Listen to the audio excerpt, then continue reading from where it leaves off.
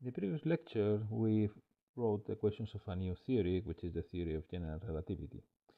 This theory was constructed with certain theoretical requirements that were condensed in the principle of general covariance. But we had to run some tests to see that the theory that we have obtained was meaningful at all. The first test that new theory has to pass is that it has to contain the previous theory, if that theory worked, in a certain limit. In this case, we were able to show that in the non-relativistic limit, which was weak fields and small velocities compared to the speed of light, one recovers Newtonian gravity. And this is the first test that the theory passes. It is a meaningful theory. You at least are going to recover all the predictions of Newtonian gravity, which are a lot, and it works very well in the solar system. So in this sense, you have to be happy. But if you want to go further, you have to find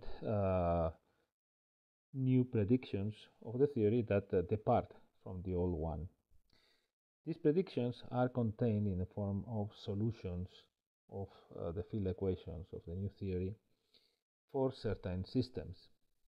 In this particular case, these certain systems could be, well, a planet, okay, and then you want to find what is the gravitational field produced by a planet according to the new field equations that you have.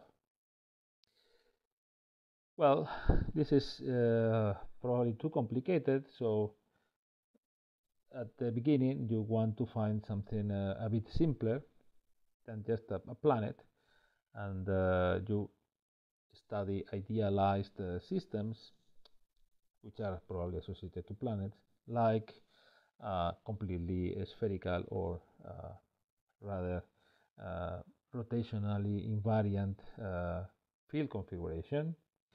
Also, you want to study to impose other simplifications, like your planet doesn't move, so you look for static field configurations and so on.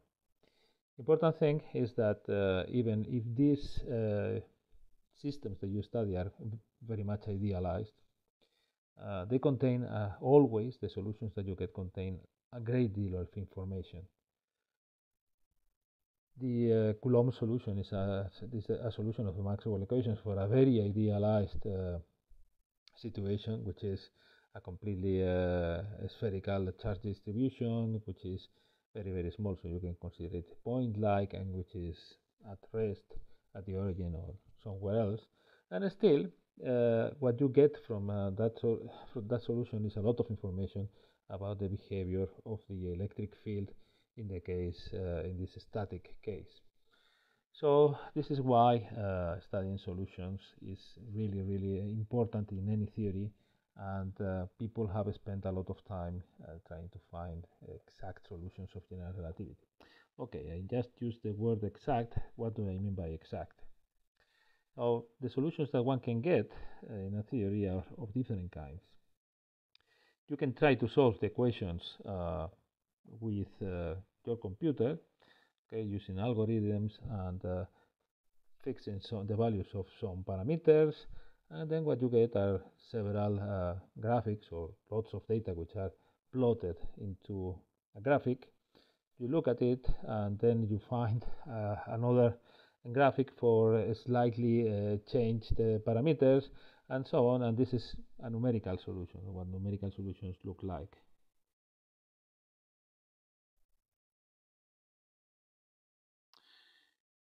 Often, numerical solutions is all you can find because the equations are very hard to solve it by other means. Okay, and now that we have a lot of computer power and programs that simplify our life, like Mathematica, people tend to study numerical solutions probably too much or too often. The other possibility is to try to find analytical solutions. These are solutions in which the variables or the fields of your problem are given in terms of functions and some parameters. Uh, they can be of two kinds.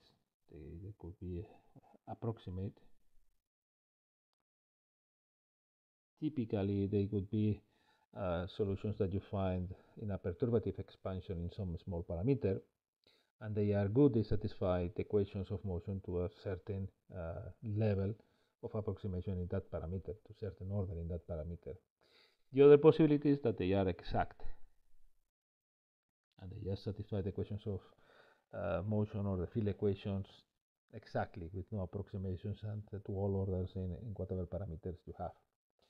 It is clear that analytical solutions are much better than numerical solutions. One analytical solution is equivalent to many of these plots because the dependence on the parameters is explicit in those equations, while in the numerical solutions you have to guess if from one plot to another the field grows or decreases when you change this or that parameter. So you don't. It is much harder to find general properties of your field or your system studying numerical solutions. Again, I'm not against them. It's just that now it is so easy to use numerical solutions, and sometimes analytical solutions are so hard to find that automatically people tend to not even try to find the analytical solutions. There is also this proverb that says that when you have a hammer, everything looks like a nail. Well, this is what happens now that all of us have computers. Probably all of us have access to some kind of program like Mathematica or similar to Mathematica. So it is so easy. It is very tempting to just put your equations there and let the computer solve it. Sometimes the computer can give you analytical solutions, so it just saves you work. But when it doesn't, it just gives you these plots, and they contain a lot less information than analytical solutions. For many years, the first solution that was obtained in general relativity was similar to the Coulomb solution. Schwarzschild, very soon after the publication of the Einstein equations, tackled the problem of finding the gravitational field around some spherical and static mass distribution in the exterior of that. In fact, he also found a solution in the interior, assuming certain approximations. We will study also that. This is one of these idealized systems. Okay, there are no completely spherical planets. Nothing is static in the universe. However, it is a very good approximation, and it is the starting point to understand a lot of properties of general relativity. The Schwarzschild solutions, the exterior, which is usually called just the Schwarzschild solution, and the interior Schwarzschild solution, contain a lot of information, and this is why we are going to study them. After those solutions were found, a few other exact solutions were also found, and also for many years people invented a lot of mathematical procedures to find more and more analytical solutions, exact in particular. This was due to the fact that they are very interesting. It was also a challenging problem because finding analytical solutions for general relativity is extremely difficult. Now I will explain why. So people got very interested in this. There was another reason that you could also argue that for many years the amount of experimental data on gravity was so small that the best that you could do was to study formal aspects of the theory. So general relativity was studied for many years in math department instead of physics department. And nevertheless, the work done during those dark years was very good, and we are profiting from many of the results obtained at the time.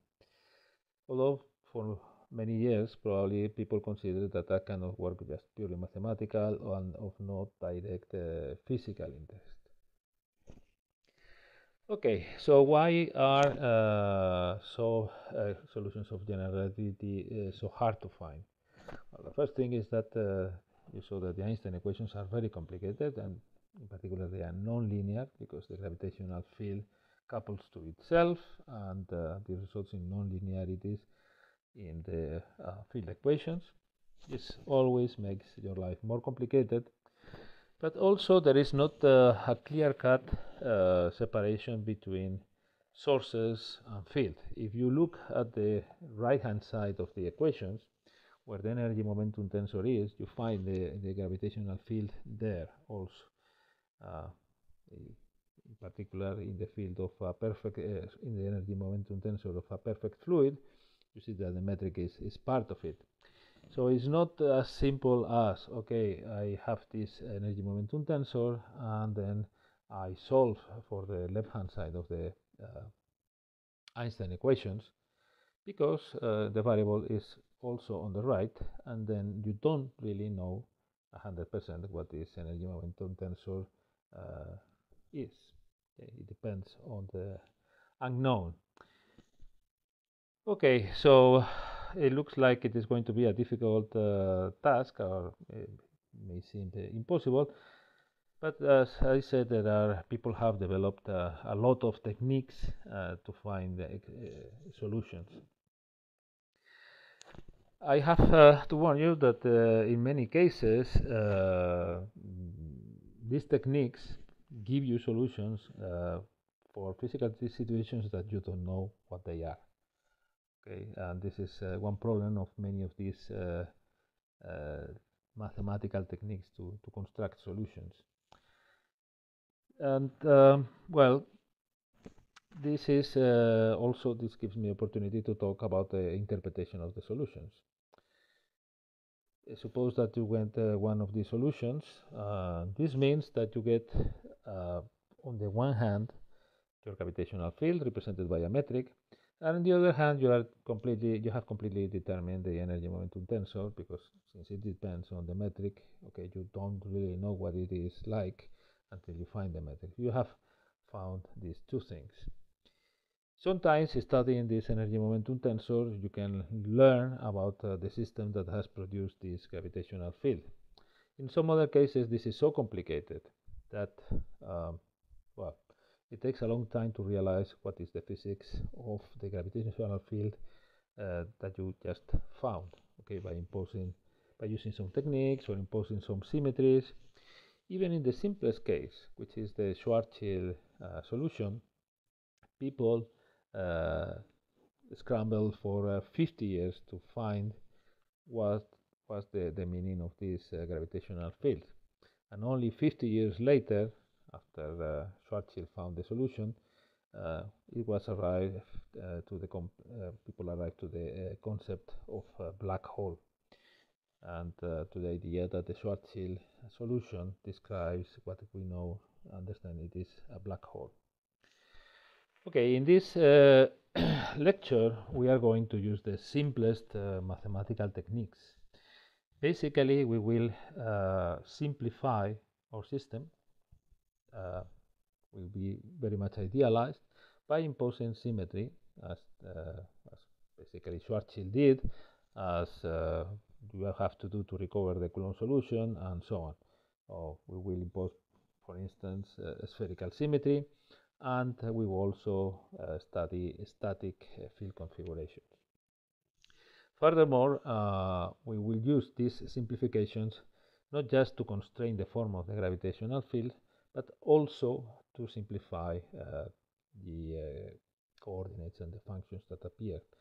The existence of symmetries, as we also studied in the previous lecture, is associated to the existence of Killing vectors, and you know that there are adapted coordinates to some of the Killing vectors, which means that you will find coordinates such that the metric does not depend on them. And this means that, the less dependence on coordinates, the simpler the functions that the correspond to the components of the metric. So this will be the other simplification. So basically, we will use symmetry and coordinates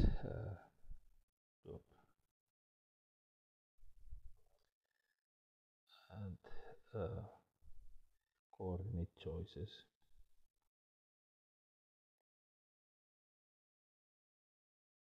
This will be our main tools. They are very good, at least to get the simplest and the most important solutions, by the way. I have to mention a bit more about numerical relativity, because now it is a very rich field of work. Probably you have heard that numerical relativity has been essential in the detection of gravitational waves and in the interpretation of the gravitational waves that have been detected. I have to warn you that most of the knowledge that we had about the gravitational waves and the gravitational wave profiles that the merger of two black holes would produce was known analytically, okay, by approximate methods, but analytically, and that the contribution of numerical methods is really, really small. It is crucial, but it is very small. And most of the profile of the wave detected had been predicted by analytical methods long before they were detected, and also long before the numerical methods were good enough to produce these profiles. Okay, because the problem with all these methods is that they need a lot of computing power that was not available before.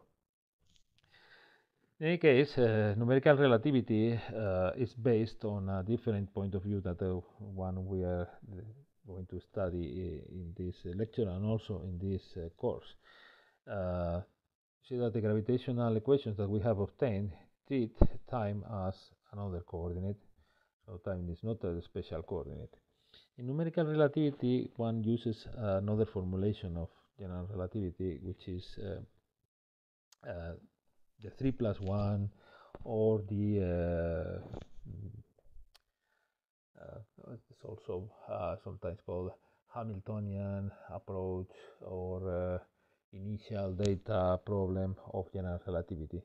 The idea is that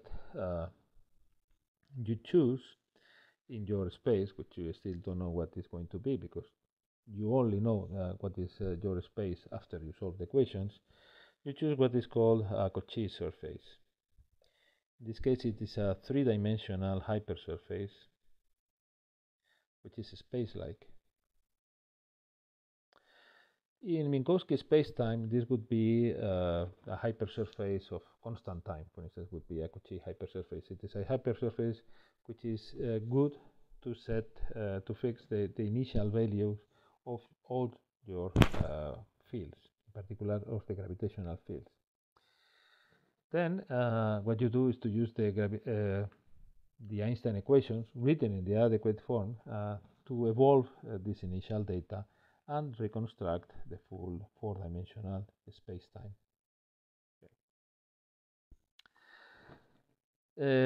In this way, well, this is a very, first of all, this formulation is complicated, so and we have no time to review it, but let me just notice that in this formulation, the initial data that you can put in a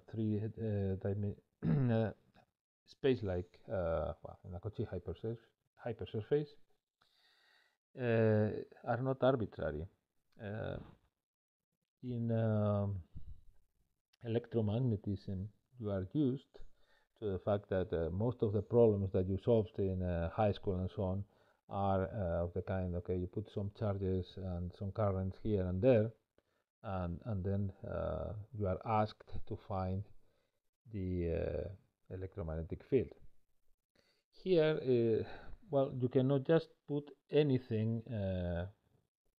Okay, the gravitational field that you put here, and the matter that you put here, and the fields that you put here are not arbitrary. They already have to satisfy a set of equations And these equations already contain a lot of information. They are non-trivial. For instance, suppose that you want to describe the merger of two black holes. You would like to set initial data that describe a black hole at a given time here and another one at a given time here. However, well, it might not be possible to have these two black holes, for instance, at zero speed. You know, at you have the positions of the black holes, you have the initial velocities, and so on. But sometimes these things are not physically possible to realize. So not all the initial data that you can conceive are good, and there are certain equations that constrain the possible initial data. By solving this constrained initial data, you already have quite a lot of information about the system. The evolution has to be done numerically. This is why numerical relativity is almost always associated to this formulation. It's called 3+1 because you have to split your space-time in three-dimensional hypersurfaces which evolve in the time direction. We are not going to say much more about this, but you have to know that it exists, that it is very important, that it is not always better than analytic methods, but that it gives you a very important input also. Let's see how we can use symmetry to simplify the Einstein equations and then make it easier to find solutions to them.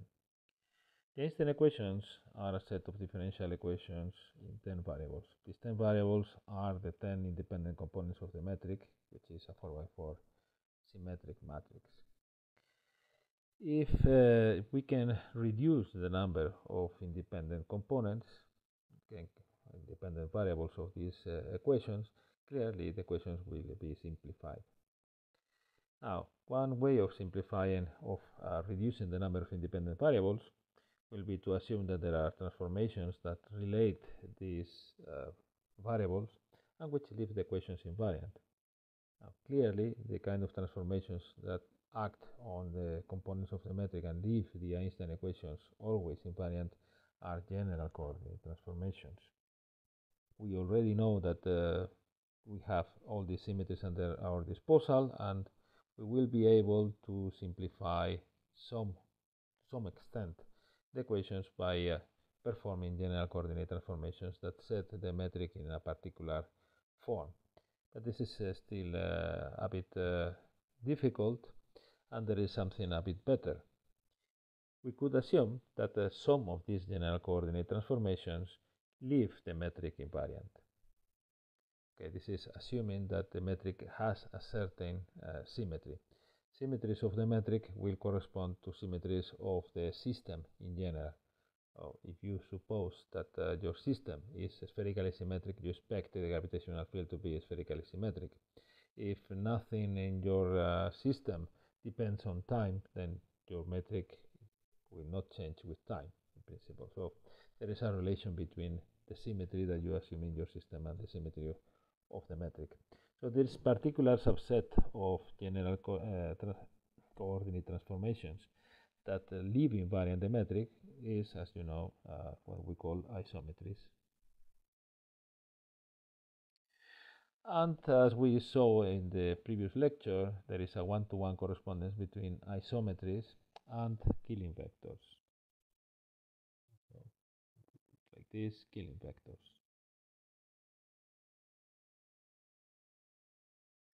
Mu, which are vectors that satisfy this equation. And this equation, which is the Killing equation, is an equation which involves the vectors and the metric.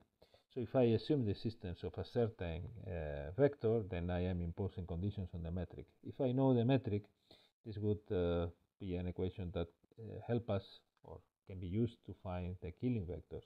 But we want to use it in the other way. We're going to assume that there are certain Killing vectors, and this equation will be an equation that relates the components of the metric in a certain way. And this will tell us that some of them depend on the others, some of them are zero, or whatever, and then we will get a simplification of the Einstein equations. Remember that the Killing vectors apart from satisfying this equation, are generators of the isometries in this way. They are the infinitesimal generators. So each of them generates corresponds to an infinitesimal coordinate transformation of this form that leaves the metric invariant. So it is an isometry. Okay, so the idea is that we will ask the metric, we will impose that the metric will have a number of Killing vectors of a certain form that corresponds to the symmetries that we assume for our system. The second tool that we will use to simplify the Einstein equations will be to make special coordinate choices. This is related also to the idea that you can perform general coordinate transformations that transform some coordinates into some other coordinates which bring the equations in a simpler form. When you have symmetries or you have asymmetries, before there is clearly a very, very special choice of coordinates, which is to choose the coordinates adapted to the isometry.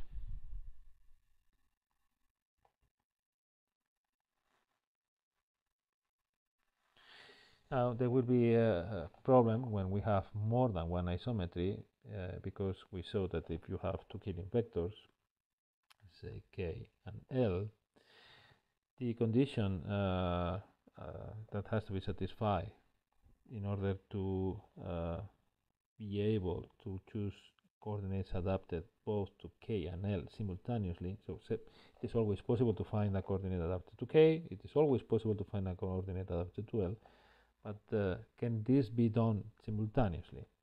Well, this can be done if the Lie bracket of these two vectors vanishes, and this will not be true in general. Okay, remember that the Lie bracket is this, this quantity minus mu k nu, and this is a vector. Okay, it's always a vector, and what we are demanding is that this vector vanishes. Sometimes we say that K and L commute. So this is what we will assume that, we will assume that there are isometries that will try to find coordinates adapted to the largest number of them which is possible, and we will find simplified forms of the Einstein equations that we will try to solve. Then the question now that this is our plan, so what kind of symmetries should we demand? Well, the symmetries depend on the physical situation that we want to represent. The simplest situation that we can conceive is that of a static situation, the static mass or energy distribution, some a mass distribution or energy distribution that does not change with time, and furthermore, which is spherically symmetric. The assumption of spherical symmetry is one of the most common simplifying assumptions, but it is also one of the most productive. It brings you to this, although people exaggerate and say, talk about this spherical cow, okay, as a simplified model of a cow. It is true that a spherical cow can be a good approximation to a cow to start with.